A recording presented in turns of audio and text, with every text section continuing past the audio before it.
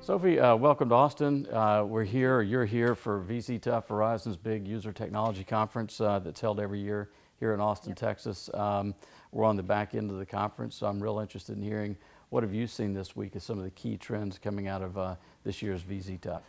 Yeah, one of the key trends obviously is all about 5G. So 5G is at the core of what Verizon is looking at for the next year. There was a lot of emphasis as well on the fact that 4G remains. It's going to remain for a while. So it's really the balance in terms of continuing 4G and laying out the foundation and putting out the 5G network.